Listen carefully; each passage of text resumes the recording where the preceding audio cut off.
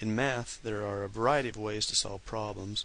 In the United States, most everyone uses a typical traditional way to multiply. However, there are other ways to use multiplication. Today we're going to look at the lattice multiplication method, which, say we wanted to multiply the numbers 34 by 632. We would need to start by creating our lattice, which to do so we would start by creating a rectangle. This rectangle would need to have one column for each digit in our first number and one row for each digit in our second number. So in this example, since 34 has two digits, our rectangle has two rows, and since 632 has three digits, our rectangle has three columns.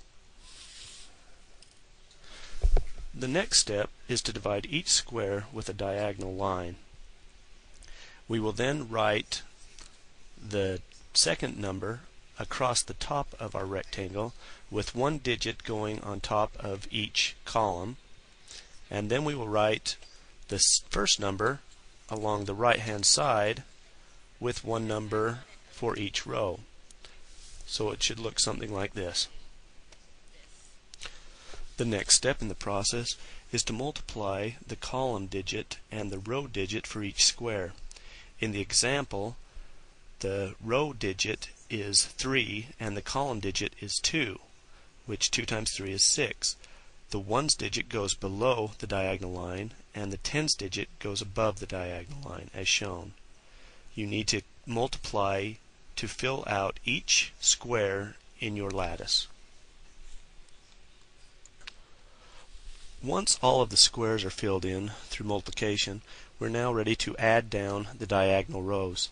We will start in the lower right hand corner where you'll see that the 8 is alone, and since there's nothing to add there, we'll bring it straight down.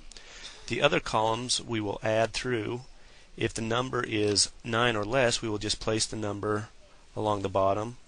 If the number is 10 or more, we will put the ones digit outside on the bottom and carry the tens digit to the top, and then it would be added into the next column.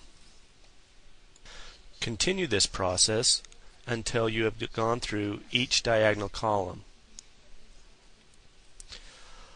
Once the addition is complete, you read your answer counterclockwise around the rectangle. So the answer for 34 times 632 would be 21,488.